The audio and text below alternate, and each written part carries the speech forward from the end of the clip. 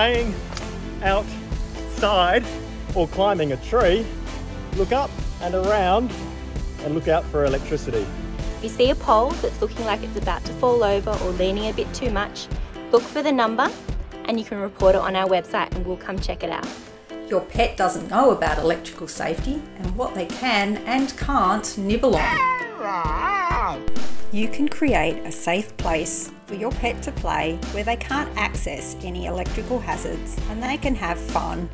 Did you know that 15 people a year in Australia die as a result of electricity incidents at home, and over 300 people a year end up in hospital? Electricity and water don't mix. So whether you're in the kitchen or the bathroom, make sure you keep your electrical appliances away from anything near water. If a hair straightener, a hairdryer or a hair curler is left on for too long, it can get so hot that it can cause a house fire.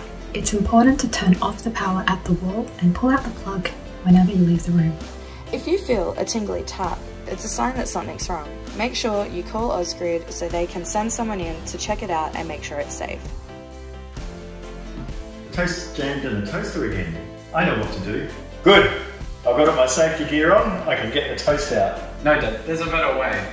You turn it off, you pull out the plug, and use these trusty wooden tongs to take out the pieces of bread.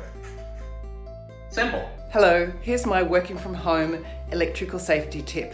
Don't overload your power board or your PowerPoints with too many appliances.